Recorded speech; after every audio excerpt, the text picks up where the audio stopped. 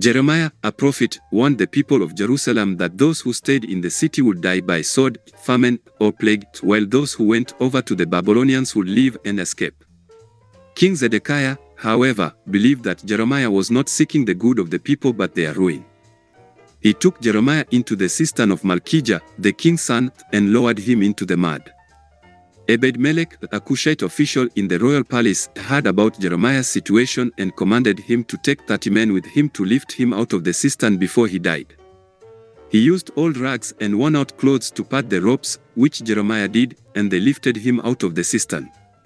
King Zedekiah then asked Jeremiah to tell him something, and Jeremiah refused, fearing that the Babylonians would mistreat him. However, Jeremiah told him that if he refused to surrender, all the women left in the king's palace would be brought out to the officials of the king of Babylon, and they would say that they misled him and overcame him.